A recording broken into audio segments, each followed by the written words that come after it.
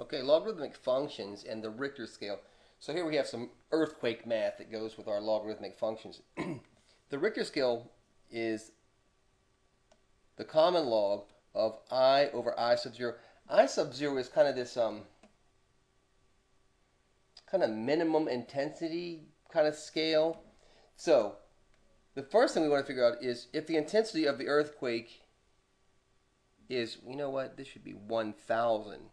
What if the intensity is 1,000 times I sub 0? Then what is R equal to? So how would you find that out? And this is actually, I think it's pretty straightforward. So let's take a quick look.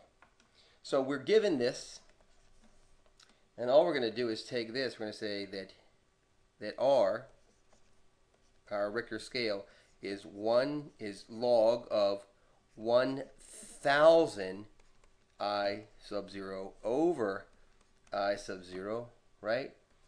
We can cancel I sub 0's, can't we? And that gives us that our scale is log of 1,000, right? Remember, you guys, if we have the common log, it's base 10, isn't it? So, just to have that said, so what would that look like? Well, that would look like this. That would look like R is the same as log base, common log of 10 to the third power. So 10 to what power is 10 to the third? So the intensity would be 3, right? So our answer is equals 3. Pretty straightforward, I think. Okay, you know what? Let's keep going with this a little bit, I think.